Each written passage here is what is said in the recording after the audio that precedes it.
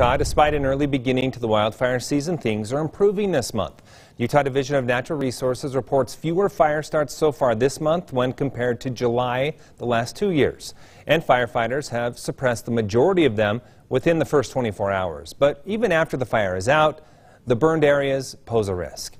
ABC4 Northern Utah correspondent Kate Gardner explains.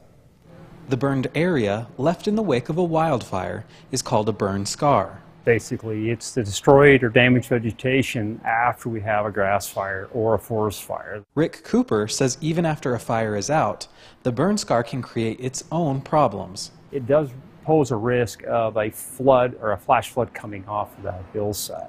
He says the potential risk increases depending on the type of burn scar. A cold burn scar is the result of a less intense fire that left some vegetation behind, which lessens the ability or lessens the risk of a mudslide or a flash flood coming off of those burn scars. The other type is a hot burn scar, in which the intense fire leaves no vegetation behind. Cooper says when rain hits, it just simply washes off the mountainside and into people's backyards or on the roadways. He says the slope of a burned area and the amount of rain also play a big factor in how bad a flood will be.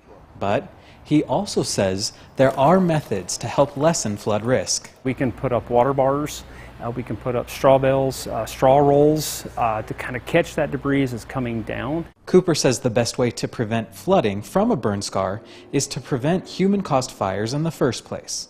In Far West, Kate Garner, ABC4 News. Now, Cooper also telling us the recent Alaskan fire that burned in Ogden Canyon is a good example of a cold burn scar that poses some risk for flooding.